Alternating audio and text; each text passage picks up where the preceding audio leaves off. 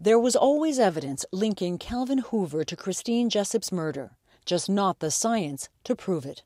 In relation to Calvin Hoover, we've utilized an investigative technique that is fairly new in policing, certainly in Canada.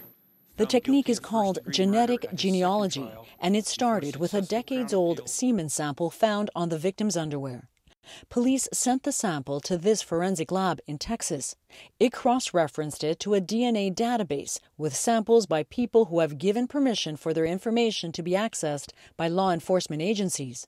That's how a genetic family tree started to form. If you find pieces of DNA that are large and shared between two people, there's a hypothesis that they probably came from a common ancestor. And so you look for multiple genetic matches, and it may be an uncle or maybe someone else. It's different every time. The tree gave Toronto police a new starting point in a cold case. It provides a potential, and I must stress a potential, family lineage from a DNA sample.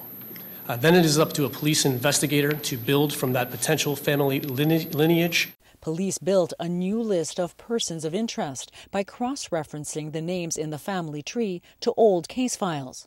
That's how Calvin Hoover's name popped up. The name Calvin Hoover, upon review of the investigative file, is a name that we know had a connection to the Jessop family. By coincidence, Hoover's DNA was on record from an autopsy performed after his death in 2015. Police were able to test it against the sample found at the crime scene. And that's when finally, decades later, they identified the real murderer.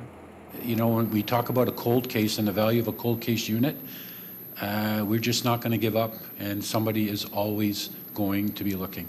Looking, and with more hope now of catching the real criminals too. Joanna Rumiliotis, CBC News, Toronto.